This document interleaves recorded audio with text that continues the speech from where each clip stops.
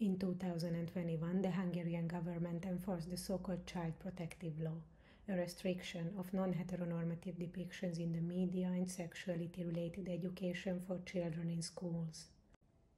Using the post-foundational approach to political identity building in the government's discourse, family and children serve as key signifiers to build a frontier between the sexually deviant liberal West and the heteronormative family home.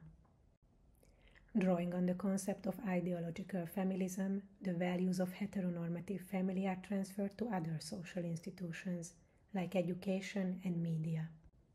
As a consequence, the government's family mainstreaming policies function as tools not only for the biological reproduction of the illiberal us, but also for the reproduction of certain non-liberal, heteronormative and pronatalist values as another responsibility of families.